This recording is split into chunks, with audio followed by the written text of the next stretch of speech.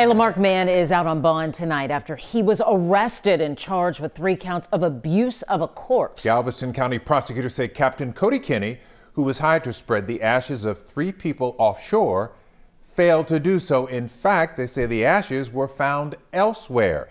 According to court documents, Galveston Deep Sea Fishing Charters provides those services, and in some cases, families who live out of town hire the company to spread loved ones' ashes in the Gulf. Police say 1 set of remains was found in a garage. The other 2 were still on the boats. Once alerted, Galveston police took custody of the remains. The owner of the charter company tells us he gave each family a refund.